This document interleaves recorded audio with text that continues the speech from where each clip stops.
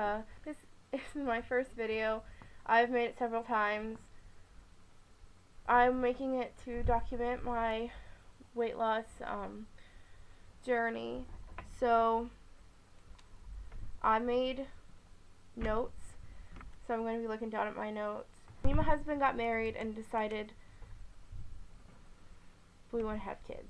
I've been overweight my whole life, and I never expected to be small, but when we decided to start having children, and we started trying January, the end of January, beginning of February of 2015, with no success. Around the beginning of January this year, I had some issues. I went to see the doctor, and he told me I should consider having weight loss surgery. Initially, the only one I knew about was a gastric bypass. I did not want to do that. It works for some people. I know a lot of people that have had it. It's just not something I wanted done to me. So I told him no, I wanted to try my own some more. Went about that, had little success. Someone told me about the gastric sleeve. I looked it up on YouTube, and it was like a light bulb went off in my head. I knew I wanted it. I told my husband. He didn't want me to have surgery. He was worried about me. And I told him that yes, there are risks of, complications and death, but I'm 23, and I already have mild hypertension, which runs in my family. I have a history of heart attacks and cancers and diabetes in my family on both sides. My odds aren't that good. I've tried to lose weight and just not succeeded. He's finally, he's supportive. He's on board with me. He's there. It's great. I called my insurance, and they said that they pay for it. I then called the doctor that said he would refer me if I ever decided I wanted to change my mind, and he got that rolling on his end. A few days later, I had an appointment with a regular practitioner. I have a thyroid problem, so I had to get that checked out again. And I told her what was going on, what I wanted to do. I have a 3-month required supervised diet that I have to do.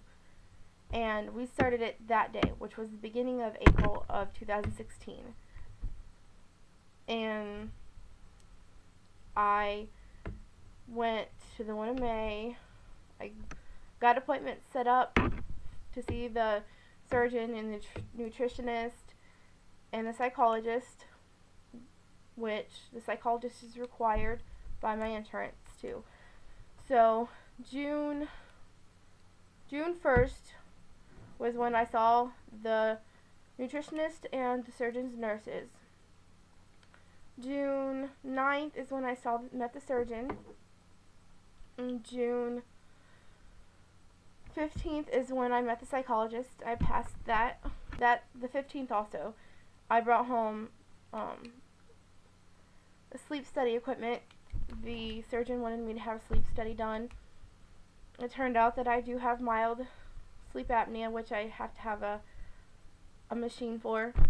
I'm going to pick that up the 11th of July. So I had my last supervised diet appointment July 6th. They submitted all the papers the 7th to the insurance company, so I'm waiting to make sure that all that's approved. If everything goes well, my surgery date should be July 25th of 2016. Today is July 10th, and July 11th I start my two-week post-op no, pre-op diet, sorry.